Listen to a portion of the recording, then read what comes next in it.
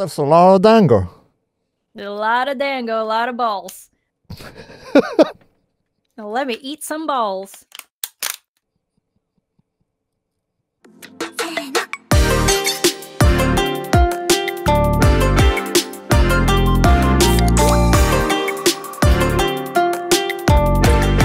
Hello and welcome to another episode of Mini Shiitake. I am Flo from Vancouver, Canada. And I'm Jay, and you're watching Mini Shiitake. So I wanted to take the time to thank all the people who have hit the subscribe button, who are supporting us and following us. It doesn't look like a big number to some, but it means a lot to us. So I just wanted to say thank you for that. And if you're not subscribed yet, well, just go ahead and hit that subscribe button and then ring that little bell, like the thing you do on YouTube. All right, Jay, what are we talking about today? So today we are going to talk about Japanese sweets. Japanese sweets? Ooh, I like me some sweets. I'm not really a sweet tooth, but I do like, sweets once in a while. When I moved here to Japan, I started loving sweets again. It's probably because of the distinct appearance, the presentation, and the quality of the sweets in Japan. I don't know a lot about Japanese sweets. I know about a couple that we're going to be talking about. But what I like about Japanese sweets is really the way they look. They look different than what you would see in other places, right? I agree with you. And now that we're talking about that, first of all, I'd like to have some little taste test with one of the most popular and common sweets that we have here in Japan. Ooh, I want to try it too. So we have this Meiji brand macadamia sweets, and the flavor is matcha. Ooh, I like matcha. And this is one of the most popular flavor in Japan, even in the Philippines. Well, again, I would probably be a little biased, but I will try not to be. So let's try. Open over there and whoop! Oh, we have another. It's so green! Okay, let's open it a little bit more. Oh, ooh, so green. Looks fancy. It really does look fancy. Oh, and I can already smell the matcha from here. I can smell the matcha all the way to Canada. It smells like grass. Let's taste it. Okay, to be fair, I don't know why, but I like this. Is it sweet? Okay, that's a good question. So, let me finish eating. Nom nom nom. 2 hours later. Oh my god. Like, seriously, the sweetness is fine. It's not bitter. When I was eating this, I felt like I was drinking matcha latte at the same time. This makes me want to eat another one, but that will be like another 5 years to go. I wonder how that would go with actual tea. If you had a cup of tea and you eat this at the same time, that might be good. Yeah, it would be good. Or some cold fruit juice is also good, but I would prefer hot tea, yeah. So I would say this is a 10 over 10. All right, 10 out of 10. Now that we have tasted one of our sweets for today, let's go to some of the things about Japanese sweets that make it really popular and unique. All right, so let's talk about packaging. What I love about Japanese sweets packaging is the quality and the professionalism of the packaging. Some Japanese packaging are too much, but this is just right because number one, it looks very presentable, and number two, it has a tight seal, and then once you open it, it's also sealed for freshness, which I think is good. It looks really fancy when you open it. It's like, whoa. Right? I mean, it looks so professional. And if I had that, that would last for like half an hour. Half an hour? I'd be like, nom, nom, nom, nom, nom. For me, it would last like 5 minutes. You're even worse than I am. Guys, so I'd like to share you some of the most common Japanese sweets that we have here in Japan. Number one is the mochi. So what is basically mochi? It's fairly common here. You'll find it in most Japanese, even Korean restaurants. I kind of know what it is, so tell us more about it. Okay, so when I was in the Philippines, mochi was introduced only in the late 2000s. We basically didn't have any idea what mochi was. At first, I thought mochi was just this, this tiny pastry ball with something inside, and that's it. That's what I thought about mochi. But then I realized mochi just has a lot of variation. There's this thing called daifuku mochi and manju mochi and so many kinds of mochi. All of the mochi. Mochi is basically the rice and the water and some sugar and a ton of elbow grease. Sometimes when you see on traditional Japanese movies, there are these guys pounding rice and, doing the ninja effect of all that while making something from that wooden bowl over there. That's the mochi they were making. And that is the outer core. That is what you call mochi.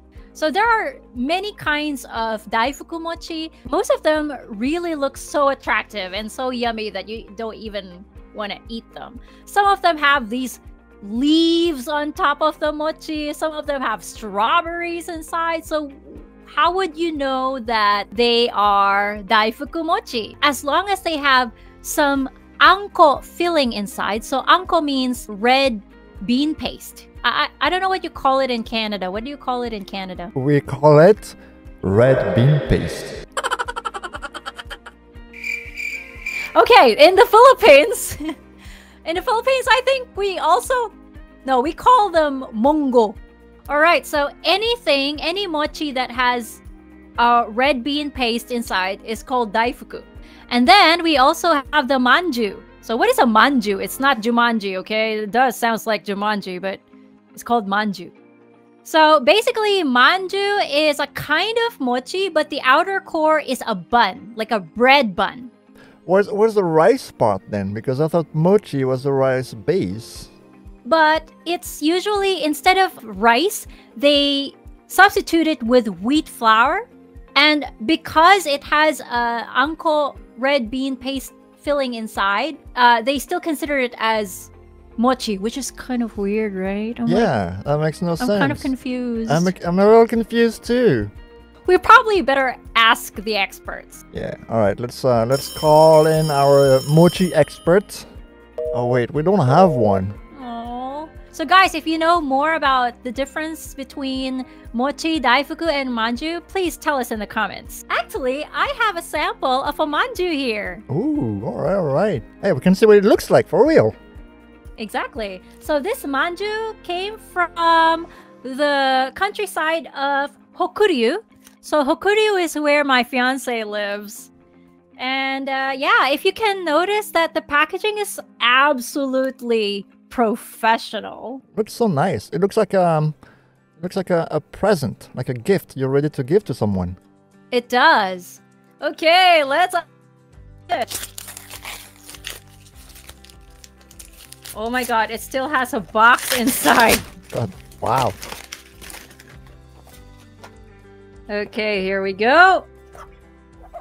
Ooh. Oh my god. It looks so pretty. That looks really nice. Oh my god. And it's still... What? It's still sealed with plastic? Oh my god. What? It's gonna take years for me to open this.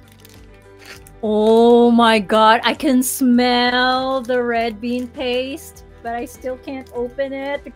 Oh my god, it smells so good. Okay, so this is what it looks like, guys. It has the kanji of Hokuryu and the sunflower designs. Oh my god. I have to choose the ugliest one because they look so good. Now let's try. Oh, these are all so cute. I have to choose the ugly one. Okay, I'll choose this one. So it's very soft. It's not too sweet, but it's sweet. It's easy to eat. A little starchy. Looks good. It looks good. It tastes good. Oh my god, it tastes so good. It tastes like sweet potato. There you have it. There you have it, guys. Okay, so next, let's talk about the dango. As we all know, dango is mostly seen on a lot of anime, especially during summer. So dango is just made from powdered grains and cereals, usually rice flour or, as we all know, mochiko. All right, we got a lot of kinds of dango. First, we have the hanami dango, which is commonly seen on anime. And then we have the mitarashi dango. We have the goma dango. So what is goma dango? Goma just means sesame seeds. If you kind of look at the picture, they look like black balls.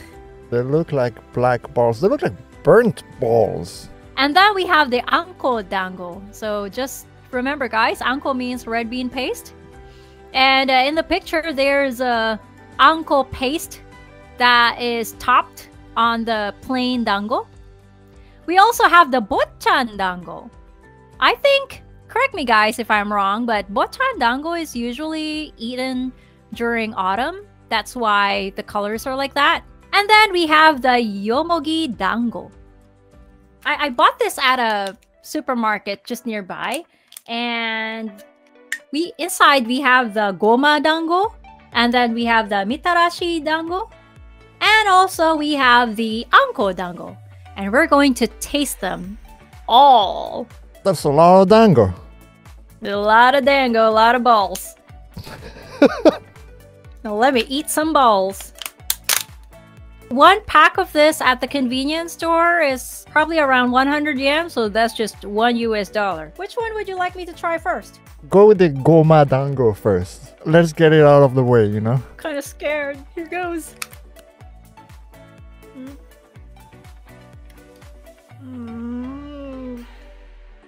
Looks yummy. I would say that the texture is kind of gross. The texture is like that, but the taste is good. Like the sweetness also is just right. Okay, let's move on to the mitarashi dango. Okay, let's eat them balls. Oh.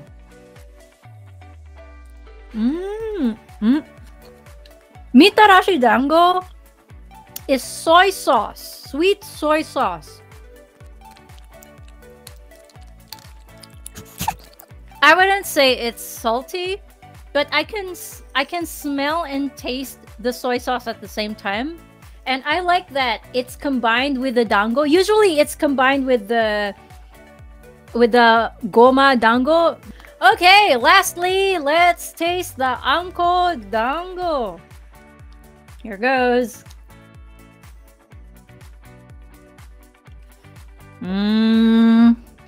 Okay, I would say this is the least that I like, surprisingly, because it's too rich. In a combination of all these, they do taste good altogether. But if I'm going to choose just one, I would choose this mitarashi dango. Okay, and last but not the least, one of my most favorite and most popular desserts, especially for kids in Japan. We have the Japanese pudding. Ooh, the pudding. And this is Glico brand. So guys, if you know Glico, this is the brand where in Osaka there's a running guy.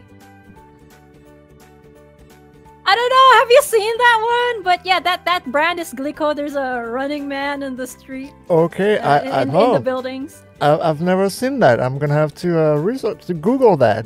It looks like a flan. So what we're going to do is we're gonna put it upside down and put it on a plate. Okay, here we go. Yikes, I'm kind of scared. Shoot! Oh, that was fast. Hey! What? Oh, it's going down. Oh! Ooh! Look at that, guys! Tickle, tickle. Oh my god! Oh, you almost fell up. Okay, I'm gonna taste it now, guys. Here we go.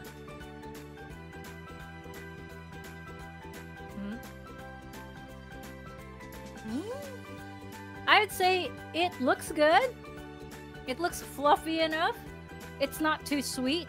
But I would say the vanilla flavoring is too strong. So I'd say this is... For the Glico brand, I'd say this is... 5 over 10. 5 out of 10. Yeah. Yeah, it's alright, but it's not great. Yeah. But I'd say the usual Hokkaido brand pudding or the Hokkaido made pudding are really way better than this one. This pudding reminds me of a weird Japanese commercial. And it became viral on YouTube. So if you guys are familiar of that, you know what I'm talking about. And that's it for our topic, Japanese sweets. Thank you for listening and watching. Yeah, so today we learned a lot about, fairly common and popular sweets that they have in Japan. You're gonna have to send me some of those because I want to try some of those that we don't have here. And yeah, we hope you guys enjoyed. If you did, don't hesitate to leave a like. Subscribe if you're not subscribed yet. Ring the bell. Follow us on social media everywhere. It's gonna be on screen there. And yeah, I hope we'll see you guys all on the next one. Bye. Bye. Hey, you want some? Hey, I want some. Oh, here you go. Hey. Hey, yeah. Oh, thanks.